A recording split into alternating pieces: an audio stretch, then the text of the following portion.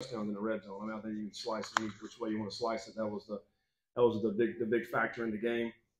They did a good job of keeping everything tight inside the box, and making it hard for us to be able to get into the end zone. And then when you settle for a couple of field goals, now that fourth down we didn't get it early in the game.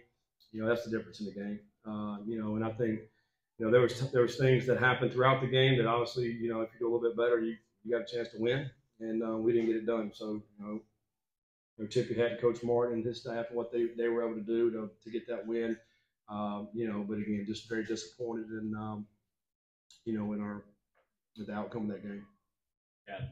Was there anything specific in the red zone that they were doing? 7 trips, 1 touchdown. I don't not really. I mean, I think it was playing the same defense that they played. They showed in there, and we didn't do a good job of finding ways to get in the zone. And I thought we were a couple of times. I thought we were there, and just didn't get in.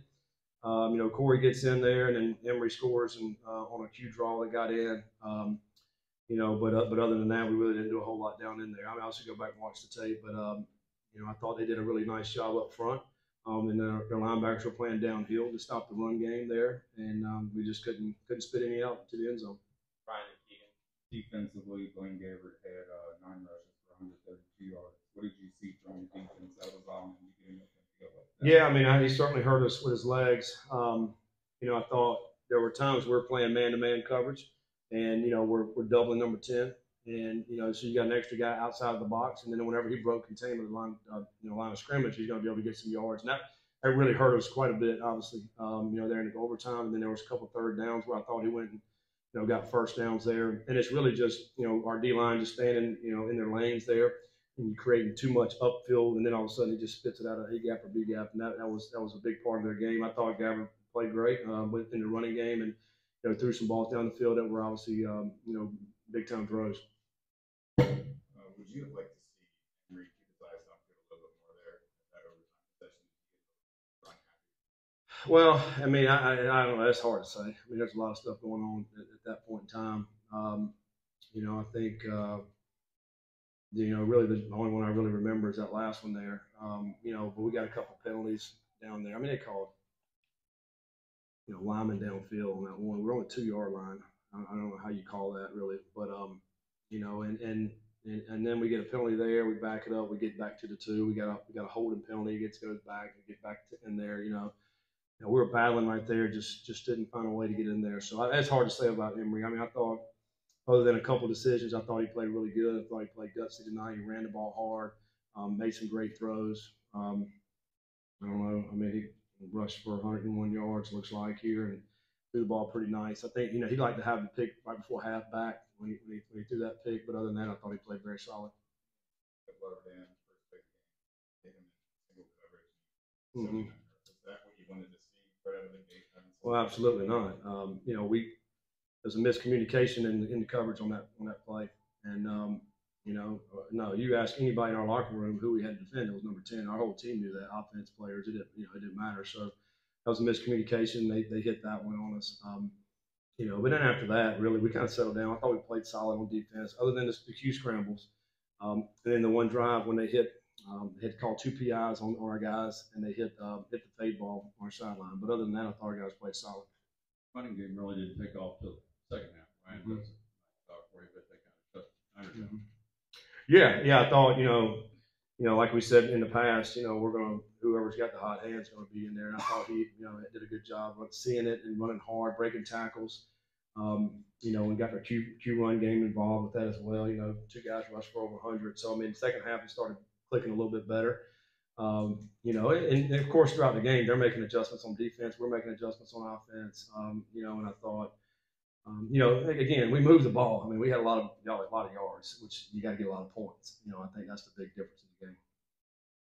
A couple downfield PIs last week. Again, this week, is there something there teams are picking on, or I mean, they're trying to throw the ball one-on-one down the sideline. I thought JY was in good shape. It was right on our sideline, and he turns back, looks for the ball, and they're both jockeying for position. He turns back, and we get the call. So I mean, I don't know. It's frustrating. And then they throw a touchdown pass in overtime. And they're jockeying, and he gets knocked down, and they catch a touchdown. It's just it's frustrating to, what are we supposed to tell the corners? How are you supposed to play that? So we got to do a better job of playing the ball and obviously keeping our feet. And, when guys are attacking us down the field, which, you're right. We're seeing that. We're going to continue to see it, where guys are going to, one-on-one down the sideline and try to make, make hay in that way because, as they're thinking, you're going to get a PI or a potential catch, why not throw it down the sidelines? We got to do a better job of defending those passes.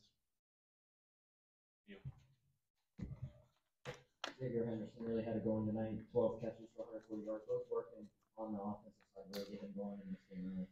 Yeah, they were packing it in the box there, and that's why it's difficult to run the football. It was one-on-one outside, so we were trying to take advantage of that against their corners. And he did a nice job all night of catching the ball and underneath and getting some good yards on that. And they were able. I think we got a lot of first downs and moved the ball down the field again. That wasn't the issue. The issue was again in the red zone, trying to score touchdowns. That's what it came down to. The 4th and 9, when you did the fake punt, what went into it? More field call? Well, we had punted a couple of times earlier than that. We saw how they were lined up, and it looked like it would be there. I thought that was a good time to call it because you're backed up on the -20 or whatever we were. Nobody's thinking you're going to fake it. And we got the look, and Shimon did a great job of hitting it and blocked it up, and he gave us a chance, and we're trying to win the game. Maybe 2:40 in the clock, maybe at that point in time, we get the ball down, we melt the clock all the way down, knock down the field goal, and we get it blocked. That was obviously a big play because you knock that one down, it's going to be a ball game, and we're all having a different conversation right now. 2 sacks from the UC defense tonight. What was not clicking quite as well in the pass rush? Well, I think they were, number one, I think they get rid of the ball pretty quick. Do a good job of catch and throw. We were able to get to him a couple of times, and then the other thing I thought that he did a really nice job of moving around in the pocket. We're trying to get in our rush lanes. Our guys are getting up the field. He's shot sliding one side or the other, stepping up, making some plays. You got to give credit to him. He did a good job of stepping up and really running and getting those first downs, and which made it a little bit more difficult because we're playing man outside and trying to double some guys, so you got a light box.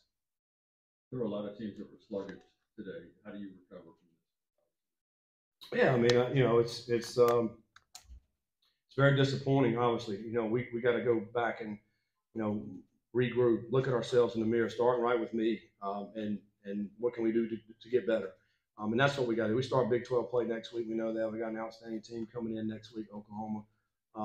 They do a great job, and they're riding high right now and playing really well. So we have to come in and have a great week.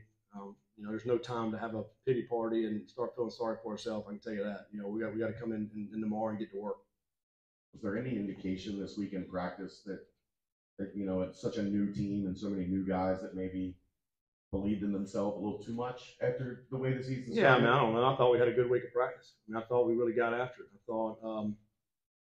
thought guys were focused, and we did some really good things this week in practice. There was a lot of intensity there. We talked about, the importance of this game all week. Our guys knew what we were getting coming into. And, it's just we didn't play good enough to win. It's the bottom line.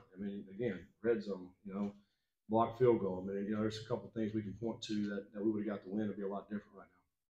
Thank you, Coach. All right, thanks, guys.